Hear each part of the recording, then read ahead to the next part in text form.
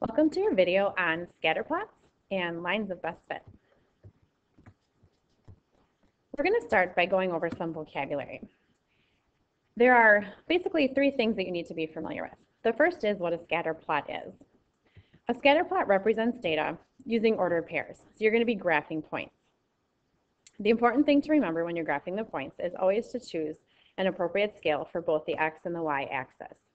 So if your data is going from 0 to 100, don't choose a scale from 0 to 500. Make sure that your data fits nicely on the graph. Also, if it goes from 0 to 100, don't go by ones. Choose a scale that is more appropriate, such as 5s or 10s. Along with an appropriate scale, make sure that you label those axes with whatever quantities you are representing. And then after you choose an appropriate scale and look at your ordered pairs, you will plot the ordered pairs. And what you're going to notice is that you'll have ordered pairs all around the graph. They're not necessarily going to form a line or a curve, but they will just be scattered. And so we call that a scatter plot. Once you've drawn a scatter plot, you will create something called the line of best fit. We call this the line that best describes the data. And you may wonder, well, how do I know if my line is going to describe the data well? And so there's a couple of tips that we'll give you to help you determine if your line is a good line. The one thing we like to show is that there are approximately the same number of data points above and below the line.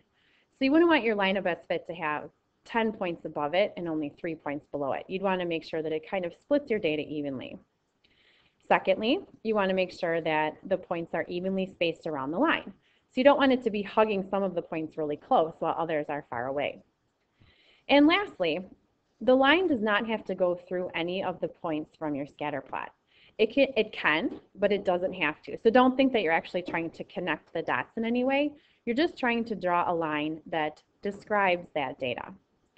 And so with this, not everyone will have the same answer because what I think looks like the line that best describes it may be slightly different from the line that you pick. But we should all have values that are pretty close. Lastly, after you've made your scatter plot and drawn in your line of best fit, we're going to look at something called correlation. Correlation is something that describes the relationship between x and y. So if you were looking at candle height over time, if you were to light a candle, the candle would obviously decrease in height because the wax would burn and melt. And so that would have a negative correlation because the height of the candle would go down as time increases. If you were looking at the height of a person versus age, you would look at the older you get, the taller you get. Obviously, if you were looking from birth to say like 16, that would have a positive correlation. And so your scatter plot would just be points that were going in an upward direction. But then you can look at relationships that actually don't have a relationship. So if I were to look at the height of a candle versus the age of a person, well, that doesn't make sense at all. I mean, I'm pretty old and I might have a really short candle, whereas, you know, you're younger and maybe you have a really tall candle. There's really no connection there. So that would just be, you just have these random points all over the graph and there seems to be no pattern with them. So that would be no correlation. We have some examples here. The first is we want to determine if x and y suggest a linear relationship. What that means is, could you come up with a line that describes that data? And if you can, then that becomes linear. Secondly, we're going to describe the correlation. And what that means is we're going to say, is it positive? So is it going upward? Is it negative, going downward? Or is it just kind of all scattered and indicating no correlation? So with this first one, I think you can all agree that the points definitely seem to be going in an upward direction. And I would say that it's pretty strong positive. I mean, the points are clustered pretty closely together. We can clearly see that it's increasing. So it would have a strong positive correlation. You could also just say a positive correlation. Looking at the second graph, the scale is the same as the first, but you can see that my points are all over the place.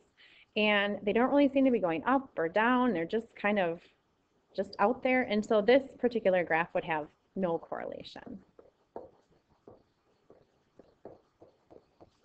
And then in part C, you can see that the points in general are decreasing. but it's not as nice as in the first graph where they were increasing. I mean, in the first graph, you could clearly see that they were clustered together. But in this third graph, I mean, they're going down, but it's not super tight. So we would say this is negative correlation, but we would probably call it weak negative, just because they wouldn't be hugging that line of best fit very closely. All right, in our last example, now we're actually going to be looking at a scatter plot and just talk about how you would draw the line of best fit. So the graph below is showing how a person's weight might change depending on how much he or she runs during the week. And you'll notice that the weight is in kilograms, not pounds. And then we've recorded, for different weights versus how much you run, we've plotted those points and tried to show that relationship. And so if we were going to draw a line of best fit, we want to talk about which of the lines that are drawn below would be a good line of best fit. So don't write anything just yet, but just kind of watch and listen for a moment. So obviously one line has a negative slope and one has a positive slope. So let's choose the positive slope. And you kind of put it up there and you'd say, all right, well, there are about the same number of data points above my line and below my line. It kind of describes the data. I mean, the points are evenly spaced. But ask yourself if this makes sense. I mean, do the points look like they're going up or do they look like they're going down? And if you can't really tell, think about the scenario. If you're going to run more, does that mean you're going to weigh more? Because that's what a positive slope would mean. And I think we can all agree that if you're running more, you are burning more calories, and so then your weight should actually go down. So I don't think this positive slope would be a good line of best fit. So let's go ahead and move this negative one in. And we're again looking at the data here. It does seem to be going down. We're trying to space it so that there's about the same number of data points on each side. So that looks pretty good. They look evenly spaced. There's about the same.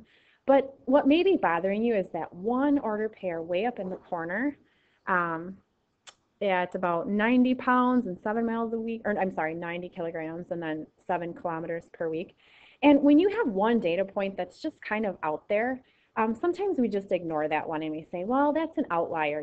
There's always like that one special case that doesn't really fit the rest of the data. And actually, if you ignore that one point, I think it becomes much easier to tell that this is definitely a negative correlation. And so we will call it negative. If you wanted to use an adjective with the negative, you could also say it would be a weak negative, but we'll just go with negative. That's sufficient. And then what we want to do is actually talk about what that means. So obviously you can see it has a negative slope, but then here comes the explaining piece of it. And so the explaining piece is the more a person runs, the less the person weighs.